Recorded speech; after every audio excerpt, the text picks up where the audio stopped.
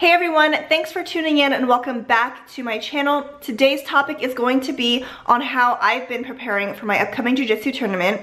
And if you stay till the very end, you get to hear from my amazing jiu-jitsu instructor, Steve Rosenberg, and he will also give you guys his top 3 tips on how to best prepare for a jiu-jitsu competition.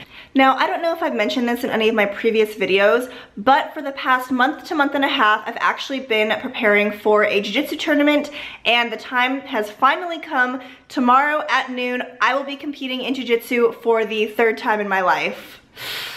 Now, I've done a number of weightlifting competitions, I've done a couple of CrossFit competitions, and I have to say that competing in jiu-jitsu is a whole nother ball game. Not only are you going against an opponent who is actually trying to rip your arm off, break your ankle, or choke you out, but you really just don't know what to expect as far as who your opponent is going to be, how aggressive they are, what their skill level is, and all of that. But that just adds to the excitement and anxiety of it all, which is part of what makes it so much fun.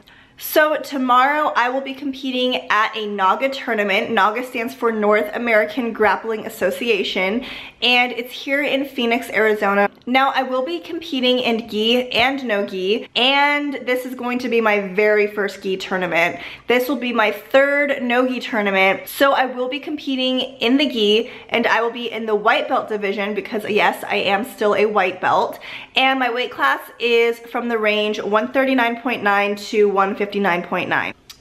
And in gi, same thing, I will be competing in the same weight class, but instead of the novice or beginner division, I will actually be doing an intermediate division. Now, to compete in novice, you have to have been competing for 6 months or less. To be a beginner, I think the time range is like 1 to 2 years, and that would be my division, but the last time I competed in NAGA, I actually won that division. But to tell you the truth, I only went up against 2 girls, and the competition wasn't very high. So whether or not I still belong in beginners or not, I don't really have a choice. So I am doing intermediate, which is mostly blue and purple belts. But nonetheless, I'm honestly so excited to try the intermediate division. I know it's going to be a challenge. I know that I'm gonna go up against some pretty good girls, but that is what I believe is going to make me better in this sport, and I just think it'd be really cool to see how I stack up against some more advanced people. So just a couple of things that I've been doing to make sure that I'm prepared for this competition. Number 1, going to the gym consistently and making sure that I am learning as much as I can. Now, I'm lucky in the sense that my schedule does allow me to go to the gym every day that there is class, and I'm doing jiu-jitsu 6 days per week. And on some days when I'm doing gi and no gi, I'll be doing jiu-jitsu for 2 hours a day. So I've been training a lot, I've been learning a lot, and honestly the best way to get better at jiu-jitsu is to do jiu-jitsu.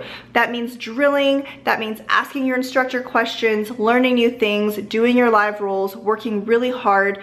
And honestly, knowing that I have put so much time and energy into training and just making sure that I put forth my best effort, I know that no matter what the outcome is tomorrow, that I tried my best and that I stayed consistent and learned as much as I could. The second thing that I've been doing to prepare for this competition is doing a bit more conditioning. So I've actually continued doing all of my MMA and stand-up classes. I haven't stopped that just because, you know, that is a bigger goal that I have, and just because I'm preparing for this jiu-jitsu competition doesn't mean that those things get put on the back burner. So I've still been doing, you know, pads, I've still been hitting the bag, I've still been doing the techniques and classes. But aside from the MMA and stand-up classes that I have been doing, I also have been incorporating bike sprints and running into my regimen. So I was doing bike sprints for the past 2 weeks, and basically what that consisted of was getting on an Airdyne bike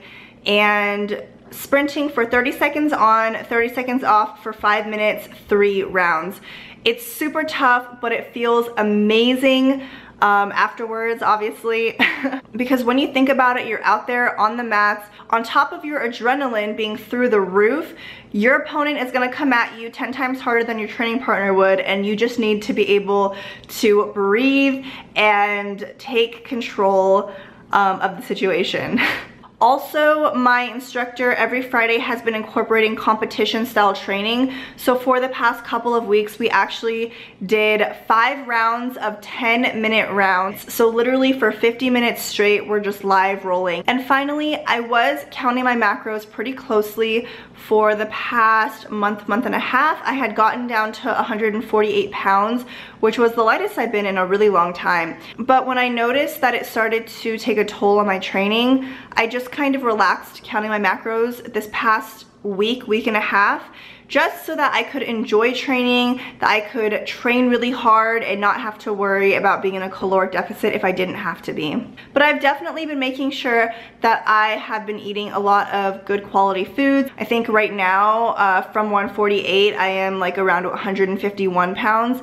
So I gained around 3 pounds, which isn't bad. Also, I don't really want to get too light in this weight class because the range is so large. So tomorrow is the big day, and at this point I am feeling more excited than anything. And to tell you the truth, I am nervous about competing in the intermediate division just because I don't know if I am ready for that yet, if that is where I truly am in my skill level at this point in time.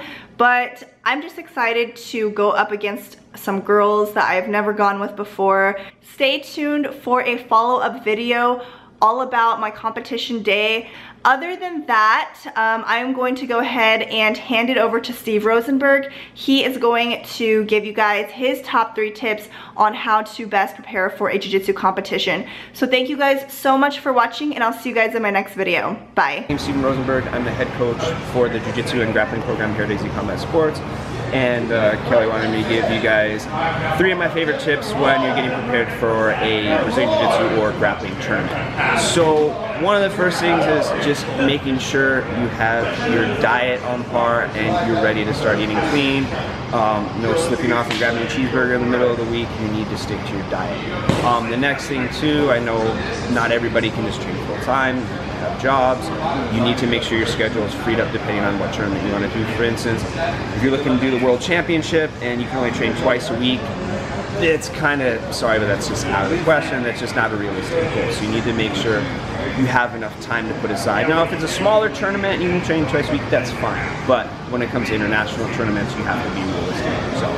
And then the main one is sticking with the schedule that you have planned. So for instance, like when I was competing for the Worlds, I did no less than 8 classes a week and strength and conditioning on top of it. And even by the end of the week, my body was sore, I was hurting, I made myself go no matter what. Now obviously you run into injuries, yes, if you're injured you have to take time off, but whatever you have scheduled for your training regimen, you have to stick to it. Even if you go in and let's say you have a light day, that's fine, you went in and you train. Not saying you have to train hard all 8 classes that you plan on doing that week, you have to stick to that regimen.